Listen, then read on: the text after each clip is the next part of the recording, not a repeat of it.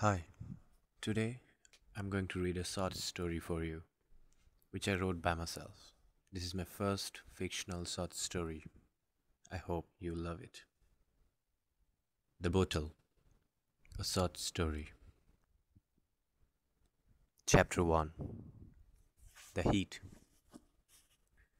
The desert radiated the heat that it borrowed from the sun as that brown tanned skinny lizard crawled its head out of the sand.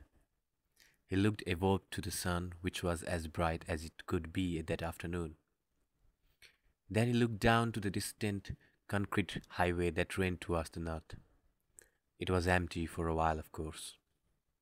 I guess I should follow that road now, he said to himself as he moved his view to the pitched surface.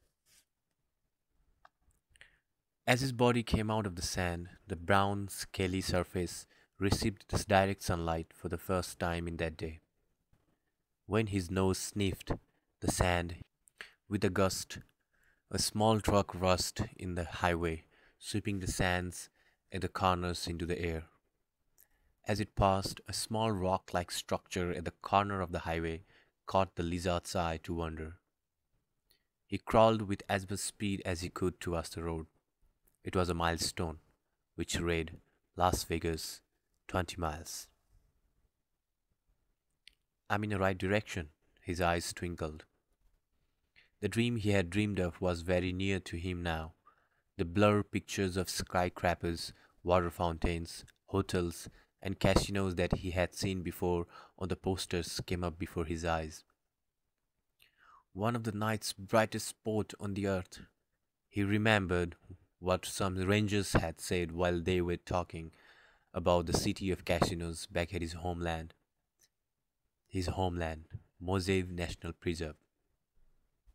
Those rangers were the one, perhaps, who initially seeded this idea to visit that city inside his mind for the first time. The fight later that evening was something that had disturbed his family for the first time. You can't go there, Ricky. His father had revolted against his idea. But I want to, Papa. What good we are doing here in this deserted desert anyway? I don't want to spend my life here like you and Mom did. I want to live my life, Papa. Yes, I want to. And Las Vegas sounds perfectly the place for that. Later that night, his father, a wise lizard, had crawled to him as he rested under the bright shining moon. Below those stars, his father told him that this desert was their home. He told that for the mosaic fringe toed lizard like them, desert was the only place on earth where they were meant to be, and Las Vegas was not a place for lizards in any way. But Ricky was a young lizard with hopes and dreams in his blood, who was only at his third year of life, which was little greater than the quarter of the lifespan a typical lizard survived, which was around 8 years. He tried his best to persuade his father that night about his dream he had, about how much he longs for going there, and how much he had a belief that Las Vegas was the place he could live his life on his own way. But his father was a stubborn one. He didn't agree, and the next day, Ricky had disappeared. Ricky gulped as he recalled the conversation of that night, and as he read the words imprinted on that milestone. He gulped again. His throat had an itch for water. The scorching sun was at its best to make him thirstier even more. He looked around but couldn't see any source in the middle of the desert to quench that thirst. He wondered if he was in Las Vegas then to find water wouldn't have been that hot perhaps. Amid his wondering, a convertible Mustang zooms by on the pitch road, giving him a gust of sand wind. But as he turned to look, it had already covered a lot of distance, as he could only see a twilight car from where he was. But something had dropped from it, and had bounced as it settled to the edge of the road. Ricky tried to identify the object. It was a water bottle. His eyes sparked up. He dashed towards it. The bottle was a transparent plastic one with a small amount of water in it. But the problem was its opening, which was small for Ricky to enter easily. But thirst makes being do things that they have never imagined to have done in the first place. He went towards the opening and struggled to squeeze his body as much as he could.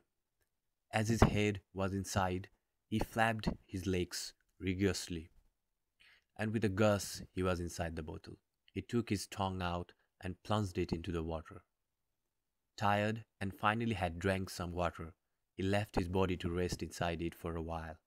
As he looked outside from the bottom of the bottle towards the horizon where the road met the sky.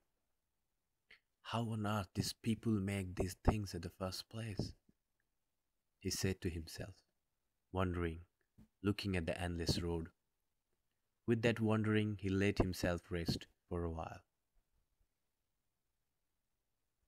Few minutes passed away without notice, but it was already late when he turned towards the opening of the bottle in order to get out of it. He didn't realize, but the opening had already melted from the high heat of desert, and worse, its neck has gone far smaller than it was before. He tried to come out, but he couldn't. As he was still striving to come out, suddenly a car rushed by, swinging the bottle in the air with a hard throb on the ground. That bounce rang his head. As he shook his head to get a view, he found himself in the middle of the road, with another car coming towards him from south with a good speed. The blood rushed in his veins. He had to come out soon of that bottle, otherwise his dreams would end with the crush of it below those tires. He gathered all his energy and struck the opening with his body with a sprint, but it didn't work. The neck was going narrower with the heat. The car was almost a few minutes away from him as he thought of rolling the bottle away from the road, but the position of it across the road was such that it could only roll in the middle, either away or towards the car. He decided to roll it away, which was the only option left. As he was to move his feet, the car with its huge front deck came very close to him. He looked back and squeezed his eyes. With a high-pitched sounds of brakes, fortunately that car stopped just touching the bottle. "What is it, Dad?" A boy's voice came out of it. "Seems like I saw something on the road, Henry," a hoarse voice replied. The left door opened up, and a man with a cowboy hat, unbuttoned half shirt, with a white t-shirt inside, and jeans walked towards the front. As he saw the bottle with a flapping lizard inside, he rushed towards it and picked it up. With the bottle in his hand, he yelled to his son what he has found. "It's a fringe-toed lizard, Henry. Seems like stuck inside this bottle." And he wondered, but how? Without waiting much, he went back into the car with the bottle in his hand.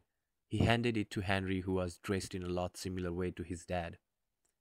"It's beautiful," Henry finally spoke after a few minutes of drive towards north from the spot they found Ricky. After a while of inspection of the one inside the bottle, Henry spoke again. "Dad, can we keep it?" "Of course, son. But until your mom don't nags about it." His father smiled with his hands on steering and eyes to the distance, where a city slowly emerged to the view, the dream city of Ricky.